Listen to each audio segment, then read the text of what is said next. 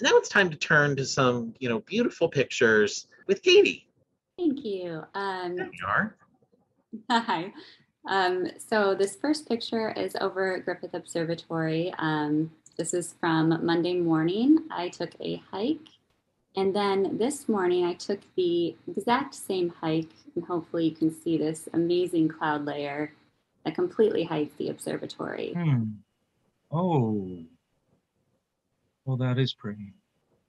This is about just before 7:30 this morning, and there's the Hollywood sign peeking out there. And this beautiful image is from astrophotographer Blake Estes as the Fighting Dragons. And the Dumbbell Nebula, this is from David Pinsky, who just took these images last night from Joshua Tree.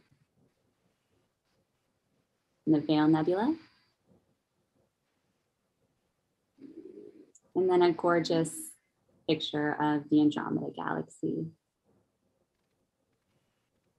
And finally, the Pleiades from David Pinsky. And this image is from Todd Kunioka. I hope I pronounced your last name correctly. And this is from Joshua Tree as well. Jupiter is that bright star, or bright looking star planet.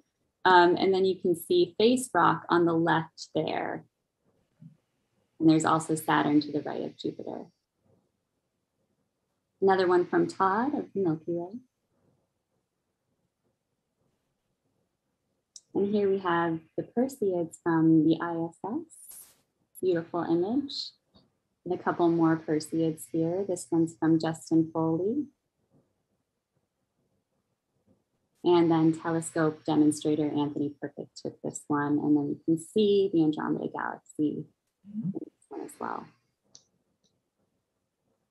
Another beautiful image from Anthony Perkett. This is the Swan Nebula. And the double cluster NGC 869 and 884. And this is a 30-minute time-lapse star trail exposure around North Star Polaris.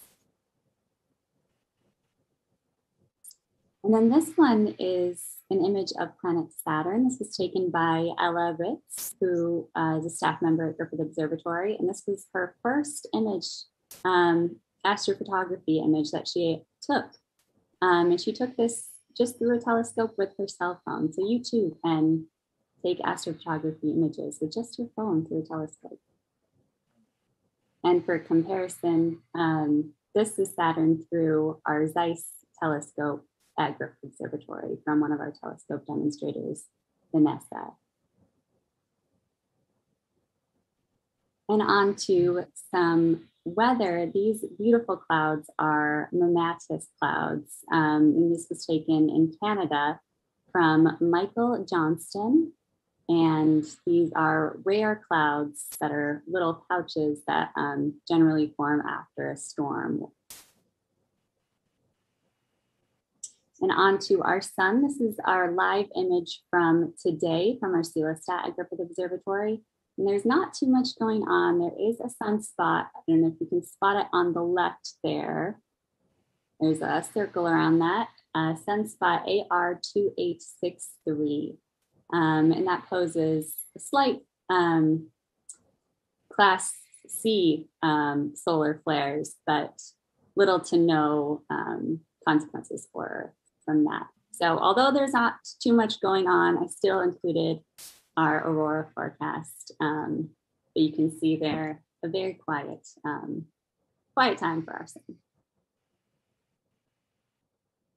Very quiet time. Well, thank you for that, Katie. Interesting space weather report and beautiful astronomical images as always. Now, folks, a lot of those pictures were taken by staff members of Griffith Observatory.